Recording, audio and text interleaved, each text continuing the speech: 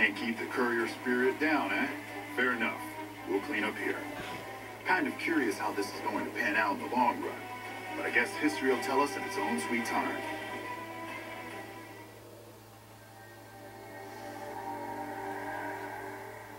And so the courier who had cheated death in the cemetery outside Good Springs cheated death once again, and the Mojave Wasteland was forever changed.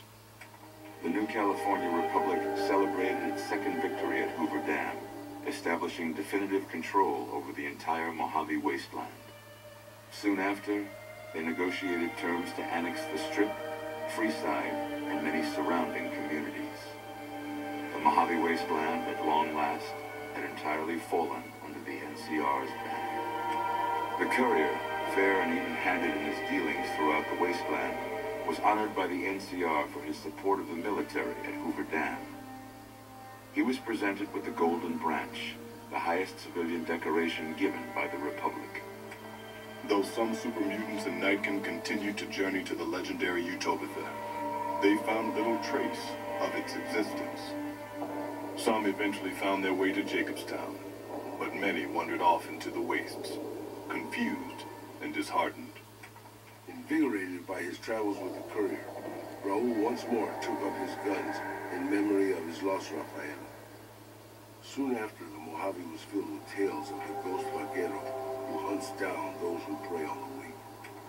With the help of the gun runners, the Boomers developed a healthy trading relationship with the NCR.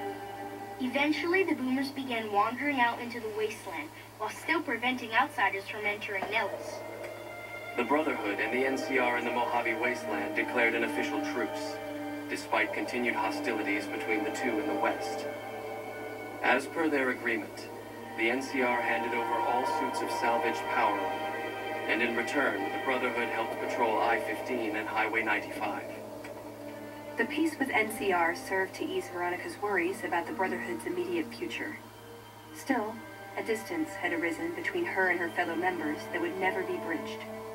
She began secluding herself in crumbling libraries of the old world, learning of promising technologies she knew the Brotherhood would never adopt.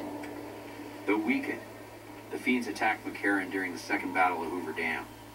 NCR repulsed the attack with minimal losses and, in the following days, destroyed the remaining Fiend leaders, breaking their power forever. After the NCR's victory at the dam, in part thanks to follower medical support, NCR allowed the followers to care for refugees as they see fit. Old Mormon Fort expanded its services and was able to aid more people, becoming a refuge for the less fortunate citizens of New Vegas. Though Arcade had not hoped for an NCR victory, he was proud of his role in the defense of Hoover Dam against the forces of Caesar's Legion. Unfortunately, when word spread that Arcade was once a member of the Enclave, he was forced out of the followers of the Apocalypse. Pursued by bounty hunters, NCR Rangers, and the Brotherhood of Steel, Arcade pushed deep into the Eastern Plains and was never heard from again. Good Springs saw more trade along I-15 after NCR gained control of the Mojave Wasteland, but with that came a heavy burden of the Republic's taxes. Some old-timers, unable to handle the cost, were forced to move on, grumbling all the while. Cass survived to see the NCR flag flying proud over Hoover Dam, and thought for a moment, this is what a hero must feel like. She was about to tell the courier not to get too proud of himself. Then she figured, he knew that already. That night, Cass kicked in the door of his room to celebrate, only to find the man on the bed was an NCR soldier whose barracks had been destroyed. He was cute, though, so after having her way with him, she got the hell out, leaving an empty whiskey bottle as a note. As she walked along the dam in the night, she felt drunk, content, and happy to be alive. Which to her was the whole point of it all. During the Battle of Hoover Dam, the Great Khans quickly evacuated Red Rock Canyon and headed north and east into the plains of Wyoming. There, they reconnected with the followers of the Apocalypse and rebuilt their strength. Bolstered by ancient knowledge of governance, economics, and transportation, They carved a mighty empire out of the ruins of the Northwest. Thanks to the courier and Lily, a cure for the Nightkin's schizophrenia was found shortly after Dr. Henry's experiment concluded. Nightkin and other super mutants in the wasteland flocked to Jacobstown, and the town became known as a haven where a mutant could find peace. Lily continued to take her medicine at half doses, and although she remembered her grandchildren, her mind remained muddled and confused.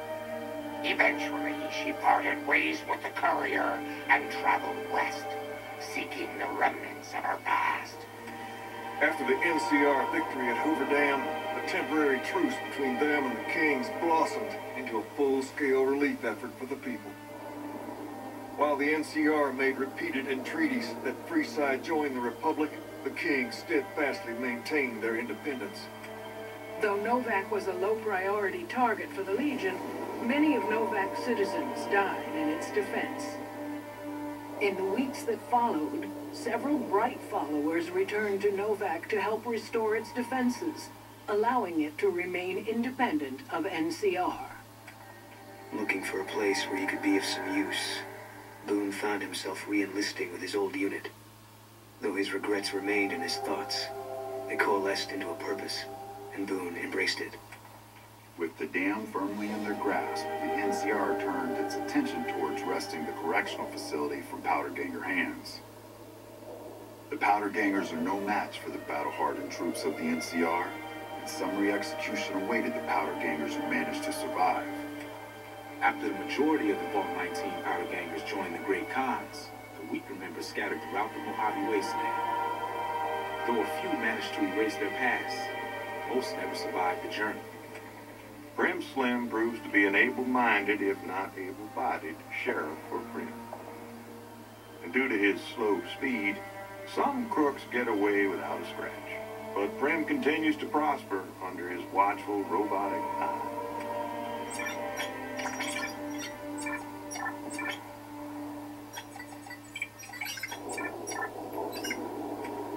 Defying Chief Hanlon's worst fears, NCR's Rangers persevered and distinguished themselves during the Second Battle of Hoover Dam. The Rangers, along with NCR's many troopers, shared the glory of victory. Hanlon wisely stayed out of the spotlight, crediting General Oliver's leadership for NCR's success. After a brief fanfare, Hanlon stepped down as chief and returned to the peace and quiet of his ranch outside of Reading. After their bold arrival at Hoover Dam, the remnants disappeared as quickly as they came. Legends of their power spread throughout the Southwest, a reminder of why people once feared the sight of vertebrates in the sky. And so the courier's road came to an end, for now. In the new world of the Mojave Wasteland, fighting continued, blood was spilled, and many lived and died just as they had in the old world. Because war never changes.